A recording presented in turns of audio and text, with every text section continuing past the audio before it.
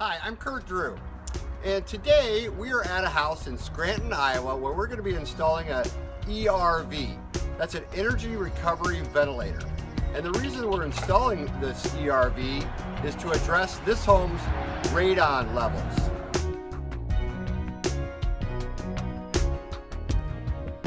Randy Newman, Neighbors Heating and Air.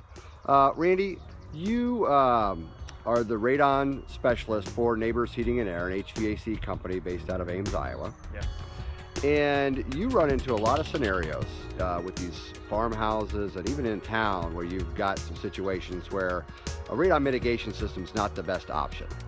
That's true.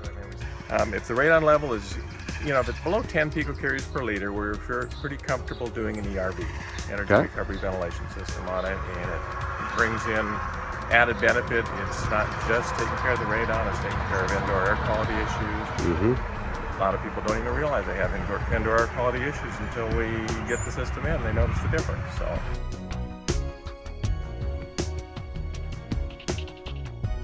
we had one in particular where, I was designing just a regular, sub-slab depressurization, and had it almost ready. He was just getting ready to sign, and his wife walks in. Okay. And she goes, "Well, is this going to take care of that musty smell in my house?"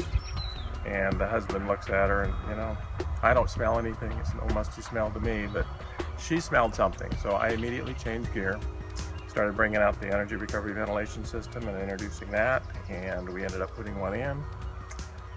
Got the radon level down. I called him up a couple weeks later and asked him in particular if he noticed any difference.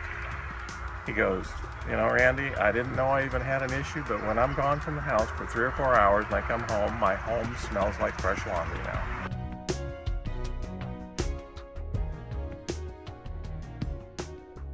Another guy that was an old farmer, and he had probably 8 cats in that house, and it was one of those crawl spaces where we couldn't even get to it. It had a lot of dirt areas and stuff, and we ended up putting an ERV in there, sealed the sump pit, and it took care of the radon, and the house smelled so good inside and out.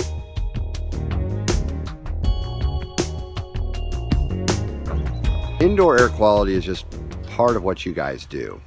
Do you find that folks that test for radon are like highly attuned to their other indoor air quality?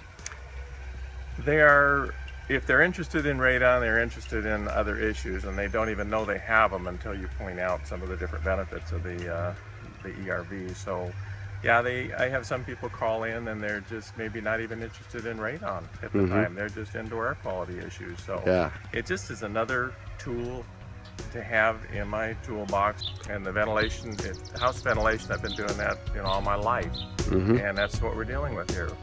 I've had another issue, and it was the basement of a huge Catholic church, old basement. They had one room in there, good sized room, but they had a daycare, commercial daycare. Okay. They were required to mitigate and test yearly and mitigate if it's too high. Okay. They had called a company, local company, and they came out and did the thing that, what do? We drill a hole, put a pipe, put a fan. Yep.